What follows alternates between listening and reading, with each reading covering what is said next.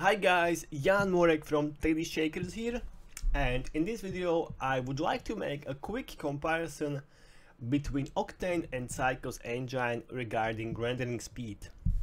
As a test environment, I will utilize this scene and I will try to set rendering settings of both engines as similar as possible, so this test could be meaningful.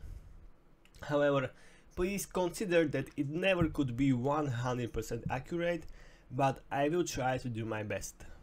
So at first we will go with Octane. Let's look at the settings. Simplify is disabled, kernel type is path trace, number of samples is 1000, diffuse glossy and scatter depth is set to 10. Adaptive sampling is enabled and it has default values, and out of core is disabled. Make a quick look what's under the hood. We will use for rendering 3 graphic cards: NVIDIA GeForce GTX 1080 Ti. I will render an animation of 2 frames and will compare the average times. So let's start.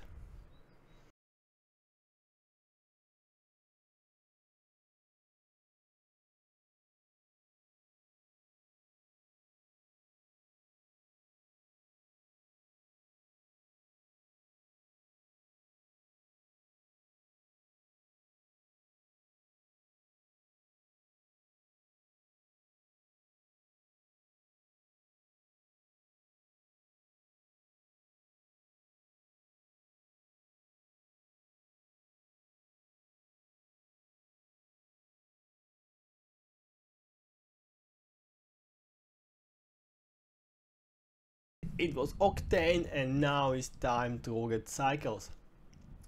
So we have same camera, same collections enabled.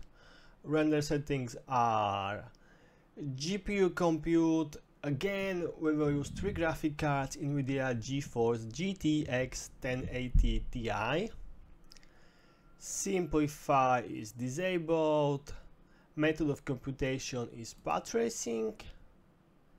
Number of samples is 1000, same as with Octane.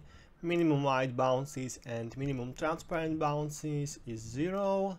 Light paths are set to 10. And size of tiles are optimized for graphic cards. We have the same resolution as with Octane, and also we will render 2 frames. Alright, we can start.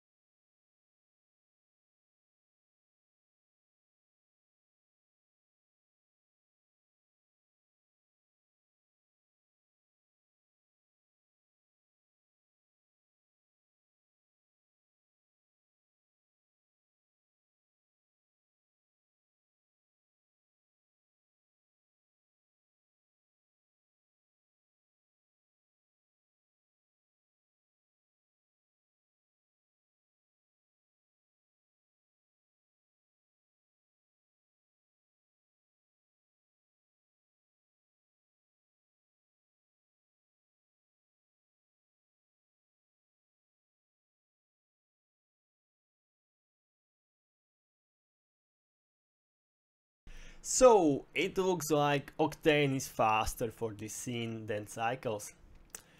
We can look at the final renders and compare the results. This is Octane and this is Cycles. Renders look different because Octane's render has already applied post-processing, but I think that the level of noise is very similar. Okay, so what's the conclusion? Is Octane faster than Cycles? For this scene, definitely yes, but it doesn't mean that with another project, Cycles won't beat Octane. However, based on my experiences, Octane is faster in general.